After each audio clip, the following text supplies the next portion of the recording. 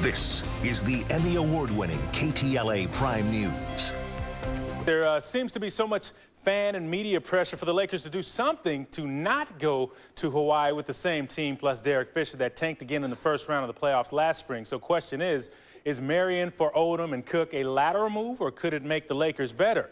Meantime, Lakers at least getting a leg up on the competition today. Step. Step.